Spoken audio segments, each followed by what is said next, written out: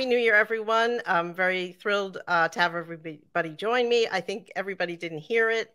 So introducing myself, I am Rose Horowitz, Pulitzer-nominated journalist and the founder and host of Women to Follow.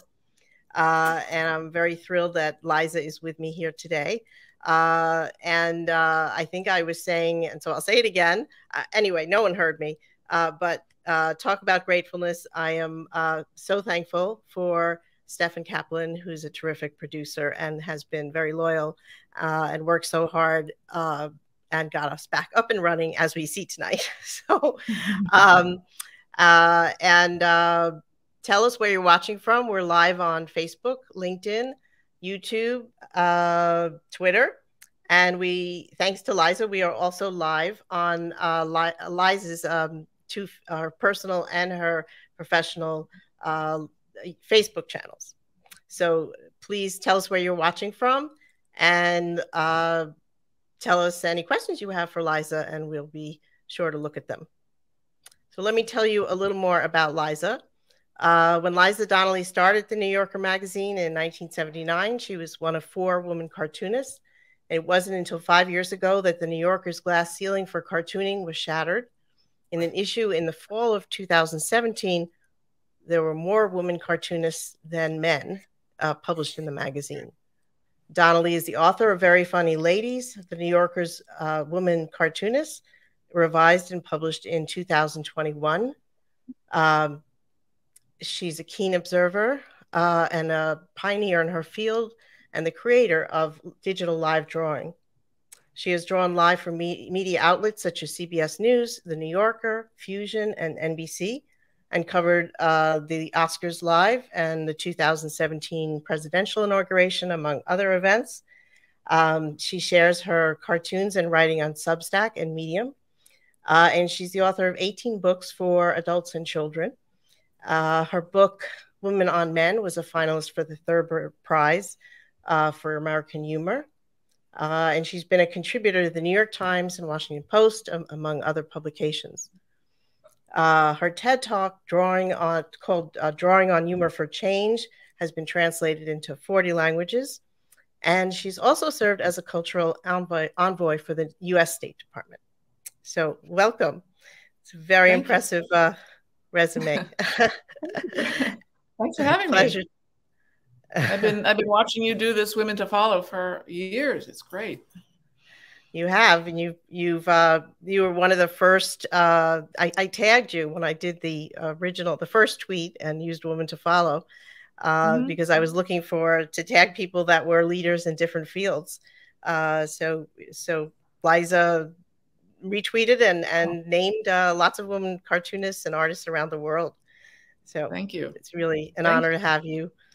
I thought I would, let's see, we have, some comments. I'll just, Paula Kiger is joining us from Tallahassee, and saying she's a big fan of Liza's work.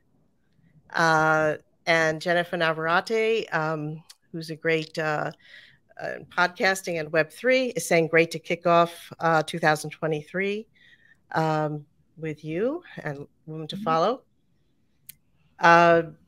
So in looking at your work, I was thinking about, I was struck by this quote that I found in this is Liza's Very Funny Ladies book. You wrote, I now try to put a woman as the speaker whenever I can in order to avoid the stereotypical every man talking. Tell us about that and how that's evolved. I've been doing that for a while, but back when I started in the dark ages, I wanted to be a cartoonist, but I wasn't really thinking about gender. I was a feminist from very early on, but I just wanted to be a cartoonist. So I didn't think about using my cartoons in that way as a way to explore gender and feminist issues. I just wanted to be a cartoonist. And so when I drew people, generally I just drew a man, because that's sort of how I grew up. I grew up following cartoons, and most of the cartoonists, in fact, all the cartoonists I followed back then were men. Now, I didn't even notice particularly. But until a little bit later. So at some point in my mid-career, it dawned on me, like, or earlier, actually earlier than mid-career, dawned on me, well, I could make this person a woman speaking. Why not? Because I think in the generation before me, if you drew a woman in a cartoon, it usually had to do with women's things, you know, like shopping, cooking, raising children, or being a secretary. And that certainly has changed, and it changed in my lifetime. So now I can draw women speaking, and she's every man. It doesn't have to be a woman speaking. It's a person speaking. So it's a little small things like that sometimes that make a difference. I think so. I mean, even if you look at journalism, right? The first, even as late as what, the 50s, like at the Washington Post, if you were a woman journalist, you were covering things like fashion or cooking or home life. You know, you weren't covering politics. And how many? Just as a question, I know you're political in your cartoons, but how many? You know, is that still a field that is dominated by men? Editorial cartooning is still mostly men. There are some notable women who won Pulitzer Prizes, like Ann Telnis. Signe Wilkinson was the first woman to win a Pulitzer Prize. She just retired this year. But Ann is still with the Washington Post, a really great political cartoonist. But there aren't that many women drawing political cartoons in that kind of old school, you know, newspaper political cartoons style, or not style, but format. The New Yorker has always had political cartoons or editorial cartoons drawings, and I've been selling them off and on to them ever since 83 was the first one I sold. So it's a different, if you know New Yorker cartoons, they're kind of a different way of approaching politics than say you might get in the Washington Post. But still, I feel like, Rose, I feel like drawing cartoons in a political way about daily life, which is sort of what New Yorker cartoons are, can get at feminist issues and women's issues, because women's daily lives are political, right?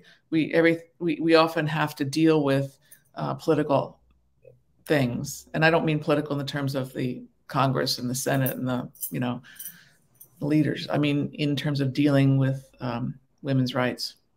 So yeah, I think one of the things you talk about in your book is women approach the politics differently than men. That it's not, and in fact, the whole kind of caption thing, it's not like a one-liner. There's a different approach. Well, I want to correct you though. I don't think women are drawn differently than men. I try to avoid saying that, and because it's not true.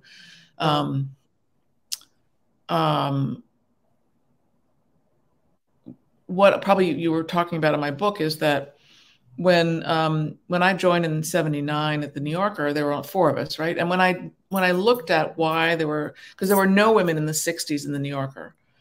There were some women in the 20s and 30s and 40s and 50s, but none in the 60s. So I looked at why did it change in the 70s? Why did, you know, the cartoon editor, his name was Lee Lorenz, he just died this year or last year. And I talked to him about it, interviewed him, and I said, were you looking for women cartoonists? He said, no, he was looking for new ways to express humor. So when you look for different ways to express something, you look for, if you open up the doors or broaden the, no pun intended, broaden the standards for what's considered good, then you might get more diversity. Like Roz Chast, for example. Myself, my drawings are a little bit different than what was being drawn at the time in the early 70s. And he brought in many other women too, but we just have a different, we don't all draw alike, but this is what you were talking about. It's hard to explain. I think a lot of the cartoons in the 50s, not all of them, but a lot of the cartoons in the 50s and 60s were very jokey oriented, very, and Lee brought in more different kinds of humor, more diverse kinds of humor. So, and that's true for racial diversity too, which he didn't really, that cartoon editor did not bring in any new people of color, except for one, I believe. But the new cartoon editor she's opened up the doors even wider, so there's more diversity in race and gender. It's a long answer. You talk about no. You talk about some other, other humor that was, women and humor in terms of woman comics. So talk a little about that and how that fits into this changing picture. Yeah, well, women, if you think back to the 50s and 60s, a lot of the humor at the time was very sexist. So, and there were women comedians. We know Phyllis Diller and Lucille Ball, and she was not a stand-up. She was more of a writer and a performer. Phyllis Diller comes to mind. But Phyllis Diller sort of fit into the mold of the stand-up comedian. She would deprecate herself and women. She'd sort of make, which is fine. We should all do that. But Joan Rivers. Joan Rivers, right. But I think, and they're really great role models, both of them. And I remember particularly watching Phyllis Diller when I was a young girl. But it was sexist humor at the time, and that changed in the 70s. And I'm not a theorist on humor in general, but I've studied women in comedy and women in humor, and I just think things were opening up more in the 70s, and maybe it had to do with the change in culture, the hippie movement, and there's women coming out, the second wave of feminism, women feeling more at home, speaking their minds and being humorous. And but society still wouldn't. The clubs were terrible in terms of letting women in the door. If they did let women in, they'd say, "We have one woman. That's all we need." I've talked to women comedians. That's what they say. Well, back in the 70s, they say, "Oh, we have one woman. We're fine. We don't need you to perform." So that's changing. It's hugely different now. It's great. Okay. And let's see. I think there's. Well, I guess let's talk about your process.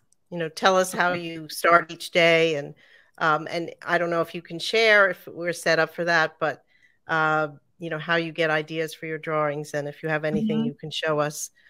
People, I know that I'm familiar. I've seen you work from your iPad, but people may not understand how you do that. And well, my process with cartoons is different than the live drawing that you're talking about. So cartoons are idea driven usually, or visually driven. So I sit at my desk, not every day, but in the morning I'll sit at my desk and doodle and write down words or phrases. I'll pull stuff out of the news, trends, and just sit there. And it's work. You just have to sit and try to put things together, put things in people's mouths, put people in settings. And it's kind of a mysterious process. Most of us don't really know how it comes together, but it does for a lot of us. And it doesn't. Some weeks it doesn't come together at all. So you just do a lot of. Some weeks you do pretty bad cartoons, but you just have to keep working. You have to keep doing it. And the process is you have like a set time, like a 8 to 10, 8 to 12, or. Well, I'm not that. I mean, the creative ideas are better in the morning. So I'm better in the morning with that kind of thing. And the New Yorker accepts submissions every Tuesday. So Tuesdays are my deadline. So I try to send in 6 or 8 drawings, sketches of cartoons to them every Tuesday. So and every week it's the same process. Do you ever look at a blank piece of paper and say, well, how am I going to do it this week? Or, you've done it so many years. Yes. Almost every week. But I'm married to a cartoonist. I think you know that, and many people do. I met Michael. We were both at the New Yorker, and we met that way. But I take a page out of his book, and I know he's watching. I think, Mike. Hi, Michael. But he is very consistent. He draws every single day. He does either 1 or 2 drawings or more. He'll just sit at his desk. Well, he sits all day and draws, but he makes a point of doing one or two a day at least. Mm. And that's a great way to, even, you know, with writing, even I think that's the best. Mm-hmm. You really have to do that. You have to put something on paper every single day, and you get out of practice if you don't do that. Mm-hmm. So there's no lightning strikes if you don't do it for a week and you leave it for no, that one yeah, day, that Tuesday. yeah, Okay. and you don't really know where the ideas come from. It's kind of a mysterious is a little too strong word, but it's serendipitous. It's sort of random collisions of things on your paper and your brain. You have to listen to yourself think. Listen to the culture. You know, kind of keep an ear on what's going on, what's being said. At least I do. Not all cartoonists do that, but I like to do that. Are you reading a few papers each day and watching broadcasts? Yeah, I read the Times and the Post every, not all of it, but I check it at least once, twice, 3 times a day. And I look at the New Yorker, Atlantic. I look at them to see what people are talking about. I don't really watch the news anymore. I used to for a long time. I'd watch the regular broadcast news, but it's funny. I don't really need that anymore. It's fun sometimes to watch the broadcast news like at 7 and see how they are curating the news, right? Like what do they think is the best and most important stories of the day? So yeah, that's interesting. Yeah, I do that when I can, because it's interesting to see if usually they're taking their cues, I think, from the newspapers, but so but not always. So it's interesting to see how people are absorbing and putting it out there, what they're doing. And for women to follow, to see, I sometimes hear a woman that sounds, an analyst on Soviet Union, on what's happening in Ukraine, and say, wow, I had to get her on my show. So, right. Yeah. I do that a lot. As soon as I want to know who somebody is, I Google them and then I read their Wikipedia if they have one. And then I see their Twitter. I go to their Twitter. I'm still a huge fan. I've always been a huge fan of Twitter. It's in this recent incarnation I'm not so happy about, but I obviously haven't left yet. I may not. This is wonderful. This is tell us about this. This was the January 6th committee. I was not there. I wish I had been. I'd like to be live if I can in the room, but I can't get in many places, of course. So this is the live drawing that you were talking about, and that started about 7 years ago now, the live drawing. I got an iPad as a gift, and I started drawing the State of the Union address one year. And the app I was using, which is called Paper, if anybody's a drawer out there. It's a great app, and you can do the drawing quickly, or not quickly, but I do them quickly, and then you send it out on Twitter immediately. And I did it that year, and it became clear on Twitter that this was something different, and people liked it. They were amused by it, and I got a lot of retweets and a lot of attention.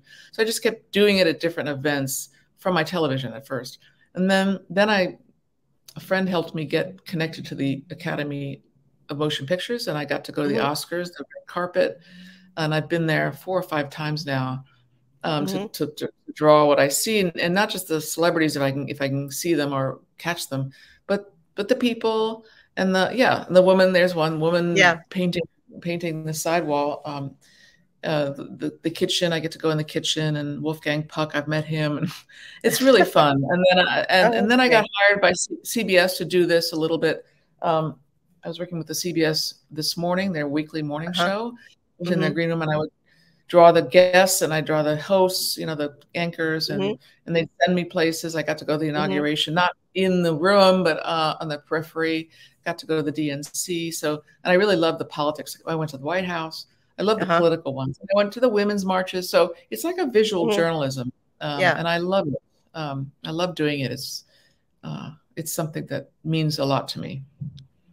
I feel really privileged because I think it was in 2016, and I think Stefan has a picture maybe, but Ali Velshi was speaking at Sri Srinivasan's social media weekend, there you are. And Yeah. he at the time was, I think he was between jobs and talking about, he was not at Al Jazeera anymore. You know, at that time, I think it had folded, and he was talking about starting up a new network or something. And, you know, and then he's now on MSNBC.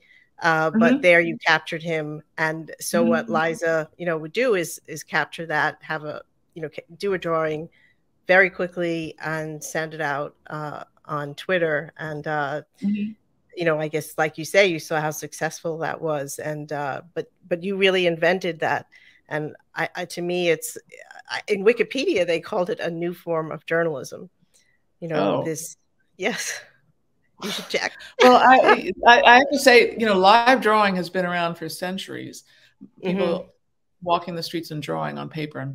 And so that's obviously not new, but using the iPad to do it and digital media to send it out there is something that I came up with, or I just sort of fell into and expanded on. So, yeah. You know, if I look at like the arc of your career, you know, you started as a cartoonist, you've been a cartoonist, but you have embraced, you know, you've really been an early adapter of technology. Yeah. My family makes fun of me. I'll just tell you a little tidbit. When we got our first computer, I don't remember what year it was, but we were early Apple people. We're still Apple people. You know, I get the CD or whatever it was, or maybe it was a CD player. I know it was a computer, but I immediately start wanting to use it and pushing things in, you know, inserting things, and my family likes to make fun of me that I'm just too impatient. I got to get it going. Who cares about instructions? I'm just going to start using this thing, and I'll figure it out as I go along. So I'm kind of like that. Yeah. Okay. And do you surprise yourself in the way you've adapted? And, you know, do you consider that something that was always in you as you know, as from when you started? That's a great question. That's a great question. I think I'm a person that likes new experiences. I got that from my father when I was in high school. He said he and my mother decided that we were going to go live in Rome for a year, which was something families didn't do in the 70s. I mean, more people do it now, but and I didn't want to go. I was, you know, ensconced in high school, but once I got there, I just loved it. And I think my drawing career sort of took off at that time. I sort of did live drawing there in a way. I would draw people in Rome. And also when you're away from your country, like we were, and you're looking at your own country from afar, it gives you a great perspective on life and culture. And I think it really solidified my view of the world. And but ever since then, I think I love traveling, and I like new experiences and new ideas and new combinations of things. So, yeah. That's exciting. Very exciting. Do you have a chance? Is it possible you show us anything? I couldn't get the technology to work. I'm not used to StreamYard. So, but this is my iPad. I don't think it'll show up very well. But let me just. Okay. This is the program I use, and it's a very simple, like a palette almost. There's no dials and numbers and gauges and stuff, which is helpful for some things, but not. I don't really like it. But let's see. So yeah, it's when I'm live drawing, I'm not a. It's really, you really can't see it, can you? I'm not a caricaturist. I'm not a caricaturist. So when I'm drawing people like celebrities or people that aren't just everyman, I just get the general feel of the person.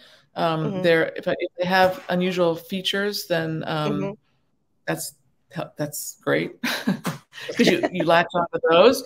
But if they don't, or they're wearing glasses, and I try not to practice ahead of time. Like if I know, like when I was working with CBS, when I went to the studio, and like I knew one week, I knew one day, I knew Oprah Winfrey was going to be there.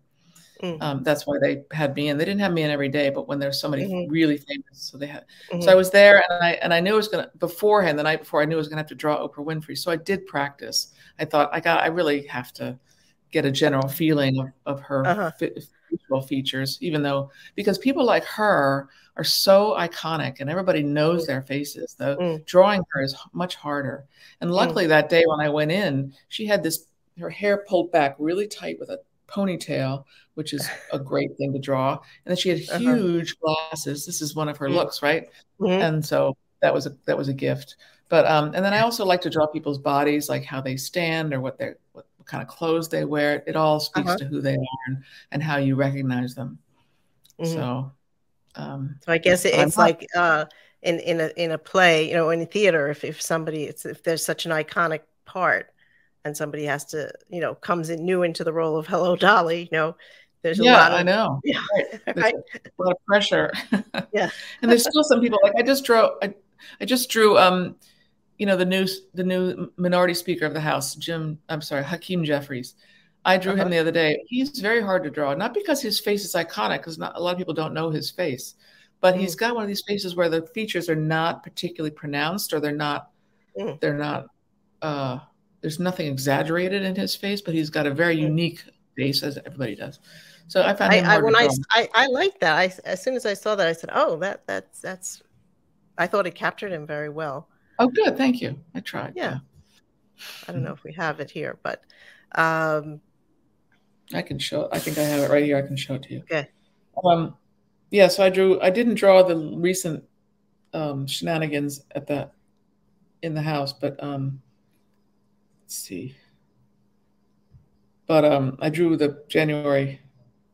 No, I don't see it. Anyway, I don't want to waste the time. Okay. Okay. Do you find, you know, what's that? Go ahead. You know, when there's something big happening in the news, like, you know, now that we don't have a Speaker of the House, you know, does that something like that kind of news event, or you know, we have a non-news event, or you know, trigger whatever it is, we don't really know what it is. It's historic, that's for sure. Yes. And you know, does that trigger you to, you know, trigger an idea for you, or say, I have to capture this kind of in a way that somebody would if they're writing, you know, a news story and they want to, you know, like the man, the dog eats, you know, dog eats man kind of idea. Yeah. There's certain news stories that I feel like I need to draw, and I feel actually fortunate that I'm not a political cartoonist for a regular newspaper, because they don't get to choose. They have to draw something sometimes every single day. They have to find something in the news to draw about, and there's always stuff to draw about it. The trick is finding something that other people can relate to. You know, if you're drawing in Washington or you're drawing about the Senate, you need to figure out a way to approach it that's relatable, that everybody can understand. This one, of course, is about the women in Iran. This is one of the many few. I did a few about that, and that any issue about women's rights, I try to jump on it immediately, because it's an important thing for me, very important to me. What were you trying to capture? I mean, I can guess, but in that, you know, it's very strong colors and. Thank you. Yes, the interesting thing about social media, Rose, and this was not done for any newspaper or anything. It wasn't for the New Yorker. It was for nobody. It was for my Substack newsletter and Medium, and Twitter. Is that and I also always write with a drawing like this. I'll have some writing to go with it. Sometimes that's all you need, really, is a visual that expresses a feeling. I'm not trying to. Many political cartoonists have an idea. They want to say it, make a point. They want to give your opinion. They want to say what they think or what the issues are. And I do that too sometimes. But with social media, sometimes you don't need that. And just a visual, and people like it because they want to share it. They want to share the feeling of what the drawing evokes. And this is when Zelensky was at the Senate and spoke to the joint session of Congress, and he gave a Ukrainian flag to our country, and Nancy Pelosi was receiving. And as you can see, they're not real caricatures, but you can sort of tell who they are. That's Kamala Harris behind her. But this was a live drawing I did from the TV during that speech. It was a very moving speech, and I do a couple of drawings of him as well. That was a moment that when I think of that speech, I think of that moment, that giving her the flag signed by the Ukrainian army. Oh, right. Fighting. Yeah, right. Yeah. Amazing. Powerful. And I think this is one that you had yesterday, maybe. Yeah. So to speak for itself, I guess. So my newsletter is not always political, but it's Substack is a great platform, and it's a new kind of platform. I've been on there a little over a year now. If people don't know it, it's a newsletter model where you can sign up for my newsletters, and I do it every weekday. I'll send out a short written thing and a cartoon, and people can subscribe for free, comes right into your inbox, or you can become a paid subscriber, which is a great gift. So it's a way for artists and writers to connect with their audience directly and without having to go through a gatekeeper, like an editor or. Do you find that do you get comments from either paid or free, subscribers that trigger you to do something new or influence you in that direct, which you don't get as much if you're writing for a publication? Right. Oh, that's a good question. Well, what's interesting is that with the Substack, you can set it up any way you want as the author, and I've set it up so that only paid subscribers can comment. So that's one of the benefits of being a paid subscriber, is you can comment and talk to me. But what I also give to my paid subscribers, aside from that, and also they get extra content during the week. We also do a monthly Zoom. So I Zoom with my subscribers, and some of them are really savvy and they really helpful to me personally about my work, my career, not so much my drawing, but because there's not that many of them are cartoonists, but they're savvy media and culture people. And so I love just getting to know them, and it's like a little community. It's nice. Very nice. Let's see. There was one cartoon that I really liked that I think I saw in your exhibit. Some kids at school call you a feminist, Mom, but I punched him out. So tell us a little bit about when you put together the exhibit it was just amazing. I had read a small, a small clip that you were going to have this exhibit about very funny ladies and have Roz Chast and other women cartoonists that you spoke to for your book. And I got there, and there was just a line around. This is for the the Society of Illustrators on 63rd Street, and it was I think I pulled a press pass, or I did something, but I got in. And it was a great evening. Tell us who's in this photo. Yeah. So on my right there, on the left of the photograph, that's Liana Fink. She's a cartoonist, relatively recent cartoonist. I forget what year she started, but like a few years before this was taken. Behind me is Carolina Johnson with her dog, whose name I forget. She's been around since the 90s, I think. Next to her is Emma Allen, who's the new cartoon editor, and then to her left is Roz Chast. And this was an exhibit in 2017 right after what you mentioned was that there was an issue in the magazine that had more women than men in that particular issue. And I have to give a lot of credit to my husband, Michael, who is a historian of the magazine's cartoons. And I am too, but he noticed that. He actually noticed when he looked at that issue at that time that there were, so he's the one that was responsible. So then when I found that out, I thought, well, I have to do something about this. So I got in touch with the director of the Society of Illustrators, and I said, can we do an exhibit? And she said, yes. So I put together an exhibit of older women and deceased women cartoonists from the New Yorker, and then modern women. And this led to the new edition of my book, Very Funny Ladies, because Funny Ladies came out in 2005. So that exhibit, we had a panel discussion with Roz and some other women. I think they were in that picture. I forget who exactly was the panel. And we must have just really hit a nerve, because people came out, and this was before 2017, so it wasn't like post-pandemic craziness, people wanting to get out. And like you said, the Society of Illustrators is a one building, a little beautiful building on the Upper East Side, a small townhouse. And it was packed. They kept sending people upstairs to other rooms because there were so many people coming in to see this. Well, they stopped people. There were police that just wouldn't let people in. I mean, it was so packed. And my friends couldn't get in. And David Remnick, the senior editor of the New Yorker, came, and he had to argue his way in. He said, I'm the editor of the New Yorker. Can I please come in? And then he told me this. He said, and then I had to sit on the floor. So I didn't see him there. There were so many people I couldn't see him. And this is Emma Allen.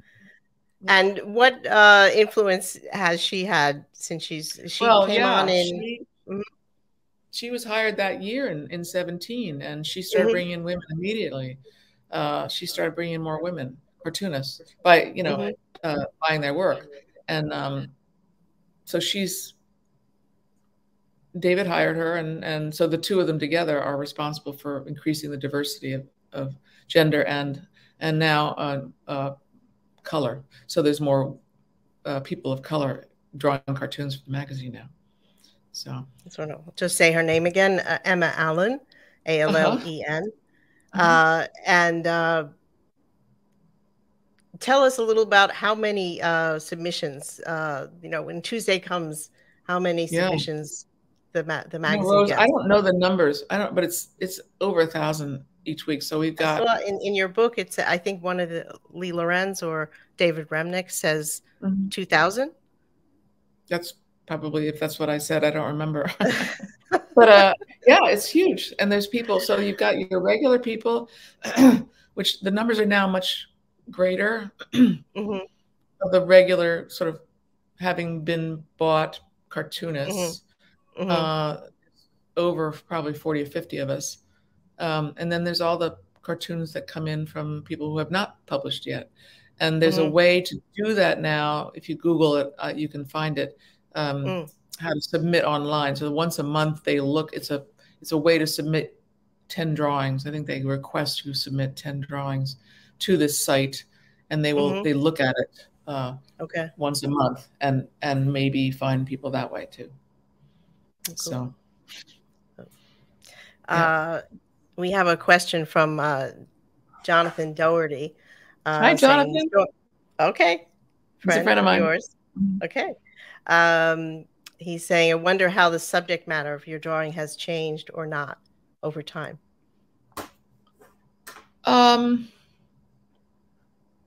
Well, it in the New Yorker, it hasn't really changed much.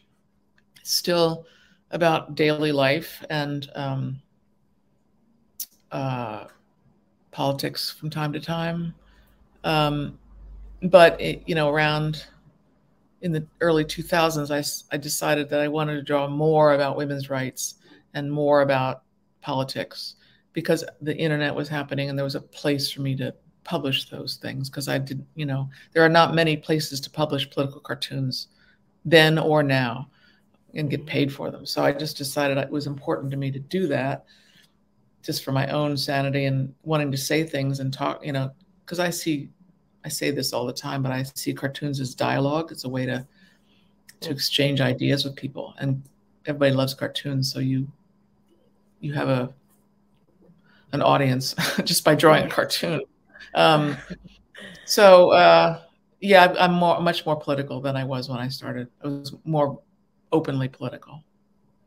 Jonathan. I think you showed one of your showing your first cartoon that was accepted at the New Yorker had no words. It was for drawings. Has that become something that's not only with you but with other people more? Yeah, well, when I was young, I really relied a lot on drawing and not talking. I was really shy, and I was suspicious of words. I was not a big reader, and so I really loved cartoons that I saw, that I read, that were without words. I really loved the visual storytelling that you can find. Trying to think of an example. Well, Saul Steinberg, lots of other people, but so I was driven to create cartoons without words. And William Shawn, who's the senior editor that was there when I first sold, I was told, I never met him, I was told he liked captionless cartoons, that he was happy. And he also liked sequential cartoons. So a lot of my early cartoons were like sequential and without words. But they're not as popular now anymore. And they're hard to do. They're hard to maintain because they're not as easy to come by. Question, now we're seeing in artificial intelligence, right? We're seeing apps like Dalio, and we're seeing writing through Chat GPT, which had 1 million people subscribe in the first 5 days. And I've tried it. So it's like you talk to it. So you can say to it, like I did for New Year's, I said, what kind of what can I do for a New Year's party? And it gave me 10 ways, to have a New Year's party. And they were all had to do with costumes. And then I refined the question. I said, give me ways to do a New Year's party with no costumes. And then it gave me themes, that might have to do with food. And I asked it to tell me a haiku, and I asked it for a haiku about a dog eating cherry tomatoes.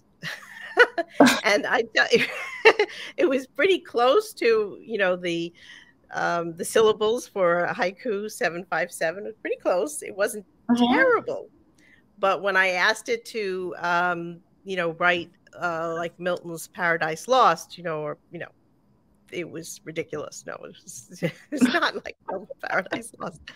But people, are saying that these sorts of things, what will they do to the integrity of artists' work, writers and visual artists. And, is that anything you've thought about? A little bit, yeah. The good thing about cartoons is I'm sure that somebody's trying to use AI for creating cartoons, and I know there's a lot of drawing programs or drawing ways of drawing with computer assistance, and we all use technology to either enhance or fix or color or whatever our drawings. But the two organizations that I'm connected with, the Society of Illustrators and the American Association of Editorial Cartoonists, have come out with statements saying that they disapprove of certain technologies that use art programs. And I don't even know what I'm talking about. I can see, when I look at a drawing, sometimes I can see that it's been done with a photograph drawn over the photograph. And I use photographs. Yes, I take photographs and I'll draw from them, not on them, but I'll look at them like I'm looking at something in real time. But so it's a complicated issue, but I think we really should try to respect and admire and promote artists that don't use I don't want to say don't use technology, because we do, because that's fine with me, some technologies, but I guess there's a certain crossover point where, Mm-hmm. like there's something on cameras, right there, where you can give them a photograph and it'll make it into a drawing, just boom. And it looks like it's somebody sketched it, but I, as an artist, I can see that it has been done by a program, and it's not really done by an artist's hand in any stretch, you know. So that's annoying to me. Well, I'm certainly with you on that. I just wonder, you know, what's gonna, because I mean, I wouldn't want to write a poem and somebody take a poem, or you know, and just copy it and change the words around a little bit, and you know, I think a cartoon would be especially hard to, a cartoon or a poem really, you know, would be especially hard to do. But yeah, I don't think computers have a sense of humor. Yeah, last I heard. Right. Yeah. So yeah, that's really hard to do. Yeah, yeah. So, but I think it is something that, you know, we're gonna be seeing. There's the advances are so rapid. You know, so because I think this like Chat GPT that is free to use, and I was looking at, it's like the third iteration, but it's much better than the previous one, which was just like, you know, 6 months ago or something. You know, so. You know, anyway, what this reminds me, Rose, one thing I did over the pandemic, and I was doing it a little bit before that as well, is I had this set up in my studio where I have holds my phone over my hand, and I draw with a pen and a crow quill, which is my normal when I work on paper. And every day I would draw and on Instagram Live and talk to people and draw, just talk about what's going on and draw what was going on, not coming up with a set cartoon per se, but just drawing about the pandemic, drawing about Black Lives Matter, just drawing about people struggling, whatever. And I think people enjoyed it. They told me how much they loved it because it was calming. Watching a hand draw, a real hand, not a computer, but a hand doing something creative wasn't necessarily my hand, but it was a hand drawing. And I think there's a connection there that people still crave and like. So. Yeah, I remember you did that on, it was like every day you did it at the same time, 5:15 on this app. Every day during the pandemic. Yeah. To go back to your childhood, you know, did you know you always wanted to be an artist, a writer? Did you even know, you know, you wanted to be a cartoonist? Yeah, I was drawing early on, and my mother gave me a book of cartoons by James Thurber when I was 7. And I started tracing, and she smiled, and that was that. I just knew immediately that I could make somebody smile with my cartoons, and that was a joy. And I didn't have to talk. So, because as a kid, I was always afraid of somebody talking to me. So I would just, if you're sitting there drawing, they don't bother you.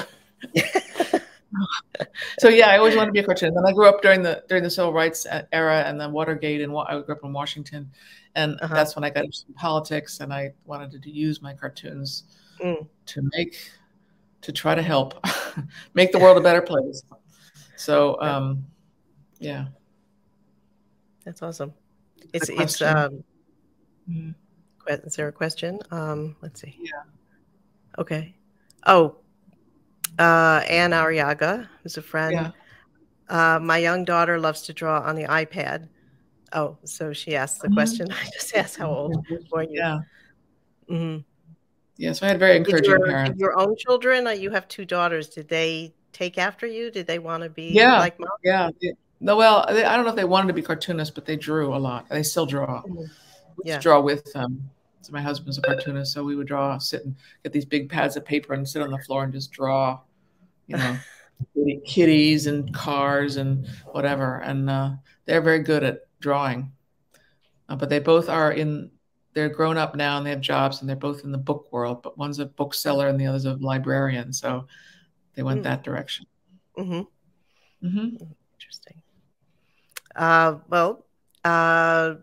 It's really, since, and I just want to say for our audience that Liza was kind enough, a year ago, I was doing a show with Sri Srinivasan, who is teaching now at the Walter Cronkite School of Journalism, and has been a digital innovator. And we were doing in a way that you were doing your drawing, we were doing a live stream show every day about all aspects of COVID.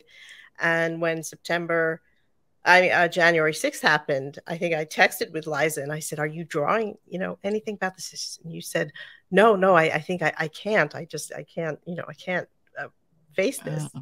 You texted me, and then I said, "Well, and then you said, then in response, you said, well, maybe I will, and I should." And so we did a show. So I booked you for a show that night, as being a producer, and we had two other guests, and we talked that night about January 6th, which is tomorrow. So here we are. I don't know what it says. We don't have nothing can happen in the, right? Nothing can happen. Nothing can. Yeah, that day, I mean, I don't think I was drawing. I was watching the TV and I was like, my mouth was open, like just totally shocked and unsure what was happening. And I did end up doing one drawing, but it was hard to. That's the problem with that day is it was happening so fast and we didn't really know what was happening. And so how do you draw about that? How do you, when you don't really know what it is? Yeah. So. We now know what it is. We know what it is now. So I did do a lot of drawings about the the committees, the committee, and all their findings and the impeachment trial and so. Yeah, that's great. Yeah. So tell us who are your three women to follow and a little about them. Oh, that's me. So you asked me this question. I thought, well, Melissa Matani is a new friend of mine. I met her in Norway. She's a journalist for CNN, and she is so much fun, a person, but she's also really knowledgeable about international affairs and women's rights also. So she's really interesting to follow, and she's very active on Instagram as well. So if you follow her on both places, you will not be sorry. She's just always stirring things up and talking about things. So. Great. And Heather Cox Richardson, she's someone also who even newer. She's not a friend, but she's somebody I've been following on Twitter now. But also she has a Substack, Letters from America, I think it's called. But she's a historian, and she writes every single day on Substack, every 7 days a week. She'll put something out there that is about she'll sort of summarize what she thinks is happening in that day, what's important to focus on, and she will often connect it to historical American events and issues. So it's fascinating. She's amazing, and yeah, so I would suggest you subscribe to her Substack as well. Follow her on Instagram. And Joyce Carol Oates. So I met her briefly 5-6 years ago. She always goes to this event with a publication that I have worked for in the past, Narrative Magazine, which is an online literary magazine founded by two people that I'm friends with. And they also run cartoons. And so I've had cartoons in there, and they published my book, Women on Men. Anyway, they have a fundraiser every year, Narrative Magazine. And Joyce always goes. And I met her there, and I live draw it for Narrative. I live draw their fundraiser. And I got to draw her. And she tweeted about my drawing at the time. And she still tweets about my drawings from time to time. And she tweets about my newsletter. She has a Substack also, which is really interesting. She doesn't publish on that very often, but when she does, it's really interesting. And she's a great tweeter. She tweets a lot. And she's always involved with, politics. She loves cats, so she talks about cats. She's just very present on Twitter, and funny, but serious, thoughtful, silly. So she's an interesting person to follow as well. I think I do follow her. I don't follow the other two, so I have two new women to follow. So thank you. Yeah. So for final thoughts, I would ask you, looking at the arc of your career, what would you say to people who are thinking about pivoting or changing as you look at your evolution? Do it.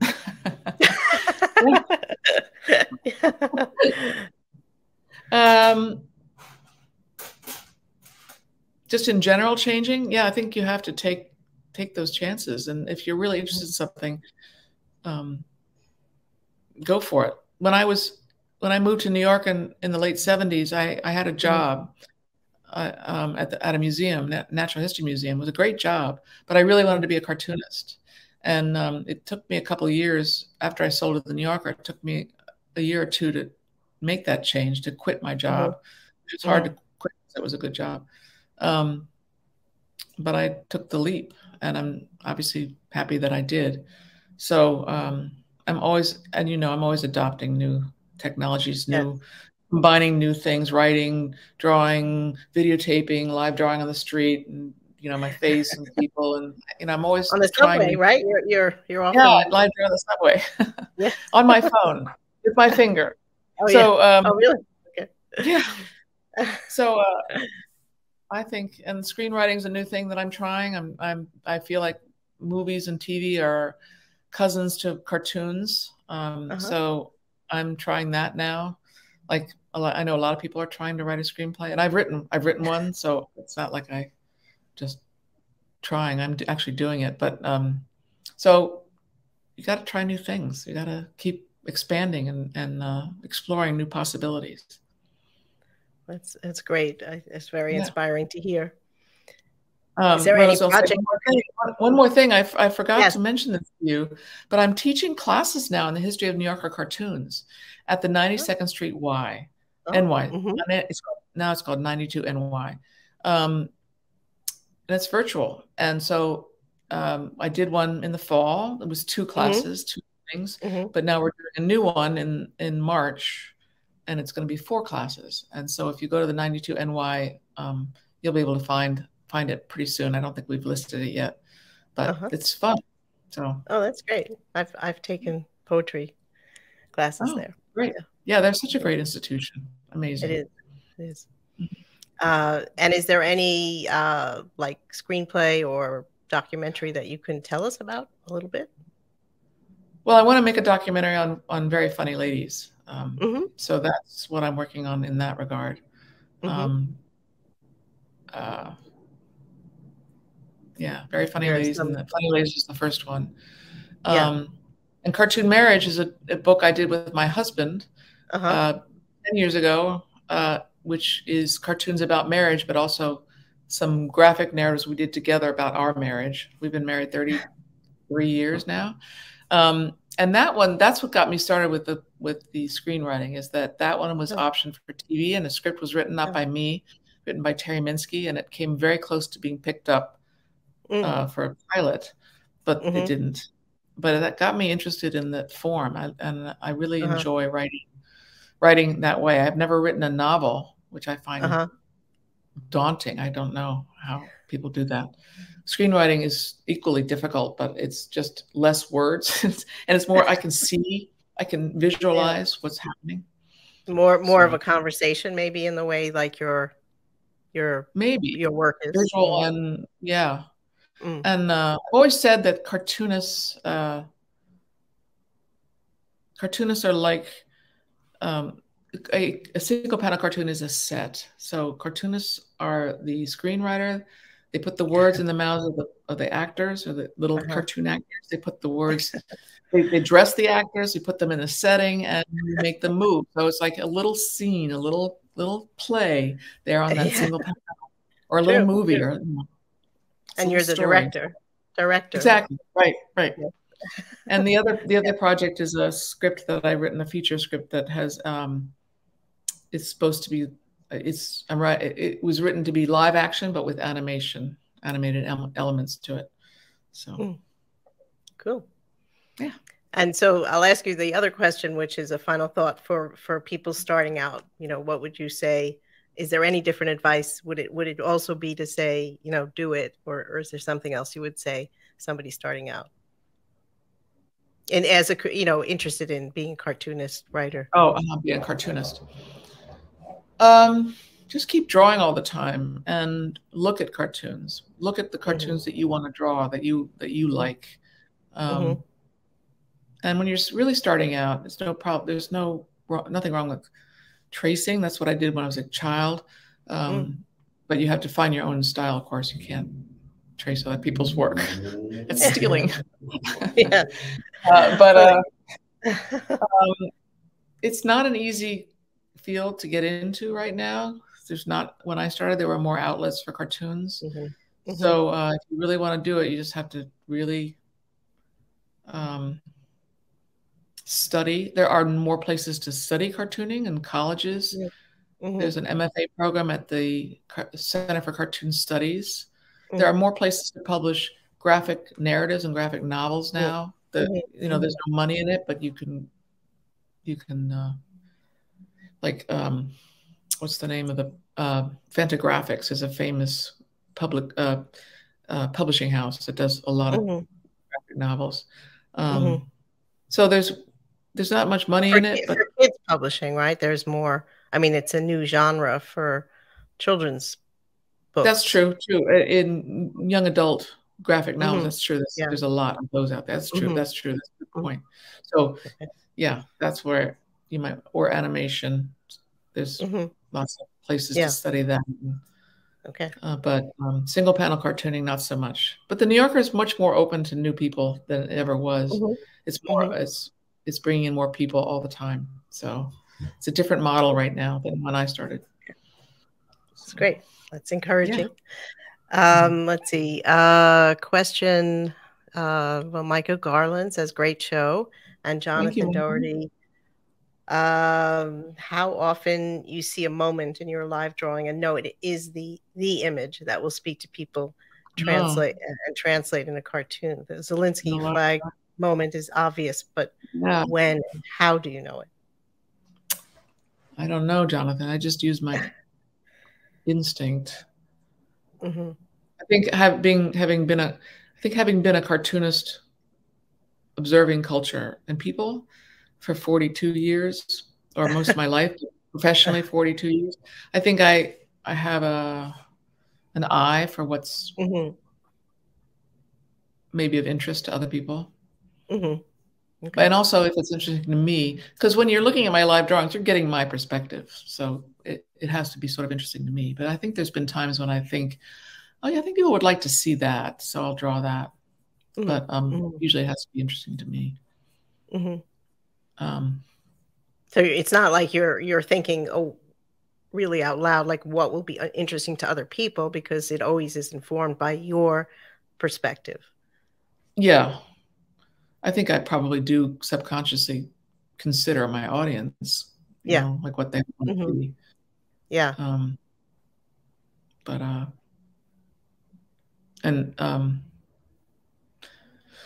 Yeah. So like with this recent the vote thing, I couldn't figure out a way to draw that would be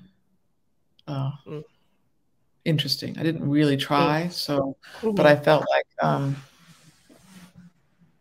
I don't know, maybe I should have, but I could still do it tomorrow, I suppose. Yes, that's right. It's going to be going on for a while.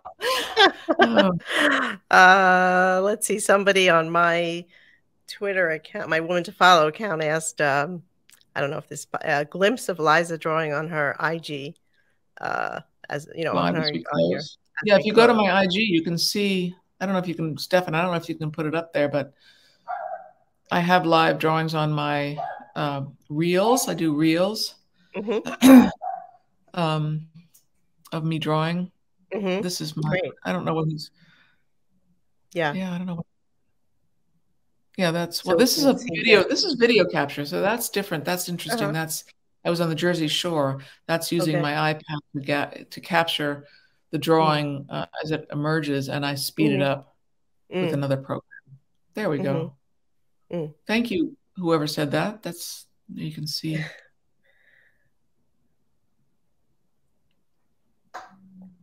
Yeah, I'm experimenting with reels, and I do this on TikTok a little bit. Oh, okay. And is it similar what you're doing for Reels and TikTok? Yeah, drawing. Usually with very minimal idea. And if you had audio on this, you'd be able to hear the scritch of the pen, which some people really like. The audio is so good on the iPhone that you can hear the sound of the pen. And it's a whole tactile experience. It's great how much movement you get with a minimum of lines. Thank you. Yeah, if anybody knows James Thurber, they'll see the connection there. I love the using few lines. Well, thank you, Liza. If you could just wait, I'm going to make an announcement or two. And if you could wait for me in the green room, I will see you in just a minute. Okay. Thank you so much, Liza. It was just a pleasure. Really nice. An honor. Thank you. Thank you. Thank you, everybody, for being here.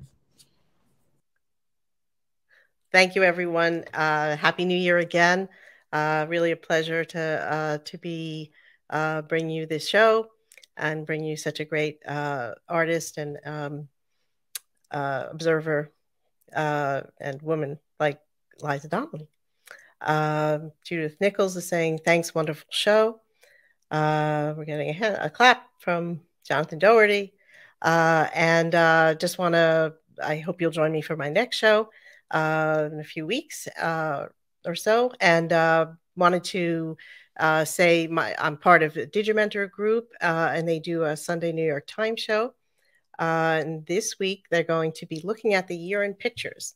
And the show starts at 8:30 on January 8th. So be there. It's always a great show. So thank you very much. It was really great to see everybody. And I'll see you next time. Thank you.